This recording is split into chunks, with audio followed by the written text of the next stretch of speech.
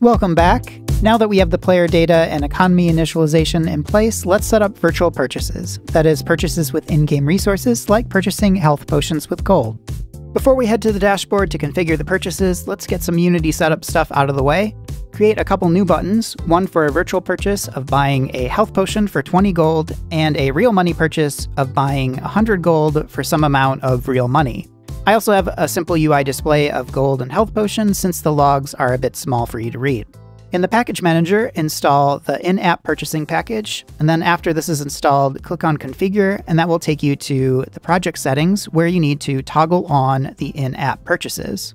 You'll likely see some red warning text here about needing a Google public key. We'll handle this later when we do a real money purchase. For now, just click on Go to the dashboard.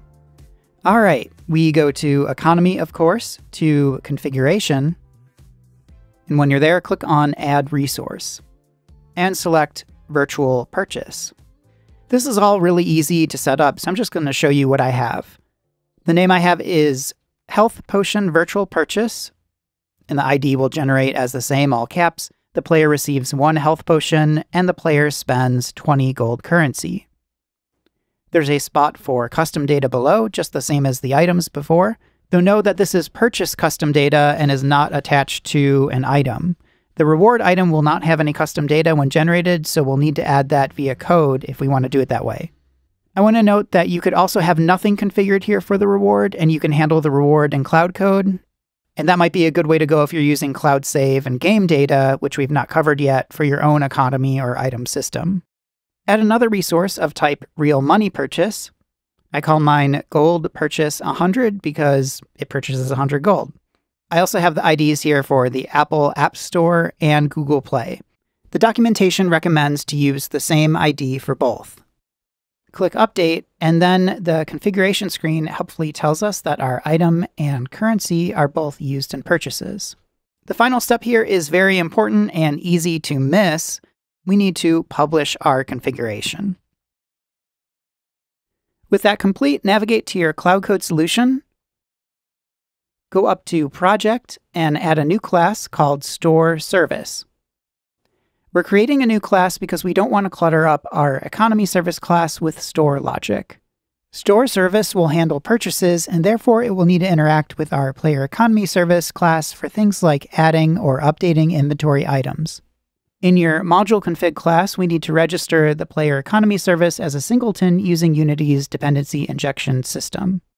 When we register services as singletons using config dependencies add singleton, we're telling the system to create a single instance of that service that will be shared across all requests within the same worker process. So for example, when Cloud Code needs to create a store service instance, it looks at the constructor parameters and automatically provides a logger instance specific to the store service class and the singleton instance of player economy service we registered in module config. And let's also define the ID for the virtual health potion purchase, because we're going to need that. Our first method in store service is virtual purchase health potion. When working with inventory items with custom data, we need additional logic because the virtual purchase system creates a basic inventory item without any custom data. We need to handle the custom data like amount, damage, mana requirement. We need to handle that separately. We'll get to that, but first we should process virtual purchase, which sends the purchase ID constant as an argument.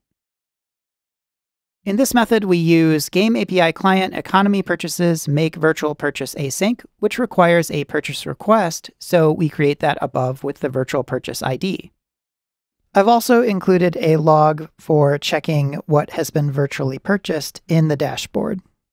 Make virtual purchase will deduct the cost and add the item. And if you're adding an item that doesn't have any custom amount data, then you're done. However, our potions involve custom data for amount. If we add amount 1 as custom data to the potion, we'll have an issue where we have a health potion with amount 4, say, and a new health potion with amount 1 that we just purchased. And we really don't want that. We want one item that has an amount property. If we don't do anything, we'll have a health potion that doesn't have any custom data.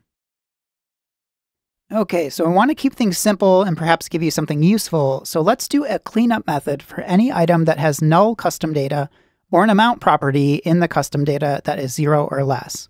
And that should go in the economy service because that makes the most sense for that class's responsibilities. A part of your server-side logic will often include methods that clean up or check for anything out of place, and that's one reason why we're processing purchases or rewards via Cloud Code. In this cleanup method, clean up null or zero amount items, we'll use our getPlayerInventory method, this time getting all items that have the item key. Then we just for each through the items, parse the amount out, and if any item has 0 or less amounts, we'll add the item to a list of items to delete one by one. And here's that delete inventory item method, which uses economy inventory delete item async. After that, let's continue with the flow back in the store service. Next, we do add or update inventory item amount, passing the health potion key and 1 as the amount. We need this new method because we shouldn't assume that the item exists in the player's inventory. Go back to the economy service class and let's implement add or update item amount. This method will use other methods we wrote in the last video. First, we get a list of any inventory items that have the item key. We'll get the first item that matches the key. Then for better readability, we create a Boolean for whether the item exists in the player's inventory and set up the total amount as the amount to add. If the item exists, we can parse out the existing amount of potions. The amount will be 0 if the parsing fails. Then we add the current amount to the amount to add. Whether the item exists or not, we create instance data for the total amount. We're also including an optional parameter for any other custom data we want to include for the item. Finally, if the item exists in the inventory, we update the existing item with a new custom data. And we're going to overwrite the pre-existing instance data of the item in this example. If the item doesn't exist, we use our addNewInventoryItem method, passing along the item's key and custom data. Okay, so the virtual purchase in this case is deducting gold, adding a potion with null custom data. We're deleting that potion, and then we're adding 1 to the amount property of our existing potion item. Adding the potion only to immediately delete it is perhaps a bit silly, so in this particular case, we can just remove the reward from the virtual purchase configuration, then no cleanup is needed. Should you move on to using Cloud Save and game data for your items, in this way you can still use the economy service purchase system. Finally, we use the player economy service again to return the updated player economy data, which contains the 2 dictionaries, one for currencies and one for items. Before we go back to Unity, build your solution. And then in the editor, generate the bindings and deploy the module. Create a new script client-side called Player Economy Manager. Like the Player Data Manager, this will be responsible for keeping the player's economy data locally. At the top, define a local instance of player economy data with the 2 dictionaries for currencies and inventory. We also define the constant key for our in-game gold currency. Next, we expose a public gold property, which acts as a convenient getter that returns the player's current gold. Internally, it calls a method that checks the currency's dictionary and returns the value for the gold currency key. If the currency is missing, it returns 0. We then define 2 events. Player economy updated. This gets invoked whenever we receive new economy data. Other systems like the UI or store managers can subscribe to this to refresh what they display. Economy config synced is fired once the configuration from the economy service has been downloaded. This includes the purchase setups we define in the Unity dashboard. In start, we subscribe to the signed-in event from the authentication service. Once a player signs in, we call sync economy config, which downloads the latest economy config from the server and fires economy config synced. By the time you want to initialize the store UI or use the economy definitions, we're working with up-to-date data from the dashboard. The handle economy update method is for other systems to call when they receive fresh economy data from the back end. This also centralizes economy updates in one place, so any part of your game that needs to know when the player's economy has changed can simply subscribe to the manager's update event. And finally, in onDisable, let's unsubscribe from the player signed in event. Back to handle economy update. We can see this in action right now, actually, because in the last video, we left off with receiving a player data response, DTO, data transfer object, from Cloud Code. And that response includes both player data and economy data. The player data manager handles the player's data, and then it should forward the economy data to the economy manager with that handle economy update method. Both managers save the data locally and invoke an update event with it. So this way we maintain a single source of truth for player data and the player's currency and inventory values. Back in Unity, go ahead and put Economy Manager on an object in your scene and drag it into the Player Data Manager. From here, create 2 new scripts, one for real-world purchases and another for virtual purchases. So create both a Virtual Store Manager and an IAP Store Manager. Virtual Store Manager needs the Economy Manager, and let's also include the ID for the Health Potion Virtual Purchase, a variable for the cost, and we can also do a fallback default value for the cost. In Start, let's create an instance of our bindings. Next, set the default value for the potion cost, and then let's initialize the virtual store when the economy config is synced.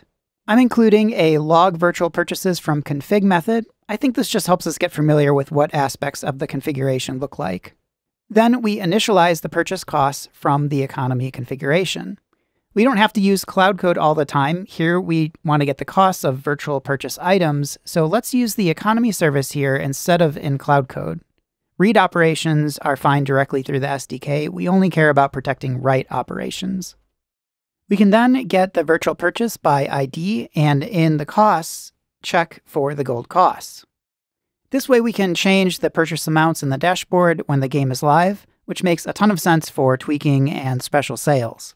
After this, the purchase health potion method will be what our button click triggers. This method calls the virtual purchase health potion cloud code function, and then since we get the updated economy data with the additional health potion and the deduction of the cost to buy it, let's tell Economy Manager to handle the new economy data. However, before we do this, let's check if the player can afford the purchase locally. That saves the server call and is faster feedback for the player if they can't afford the virtual purchase. We'll just check the player's gold.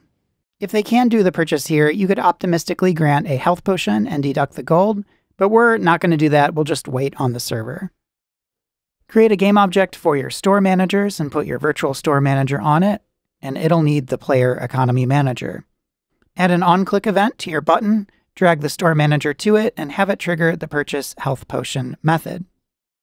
Check that your virtual purchase is working before moving on to real money purchases. You can also check your logs in the cloud code section of the dashboard because you should see that null potion item is removed from the player's inventory. If you remove the reward from the purchase configuration like I did, you'll instead see a log for the purchase, but there's nothing there for the reward. A better log in the process virtual purchase function in the cloud code solution would be to include the virtual purchase ID. So let's log that. We could also include the player ID too. I do have a note here that we could log the entire purchase with purchase response data to JSON. And if you do that, you'll see an amount parameter, but that's for individual items, not the custom data we've been working with. That's it for this one. In the next video, we do in-app purchases. I'll see you there.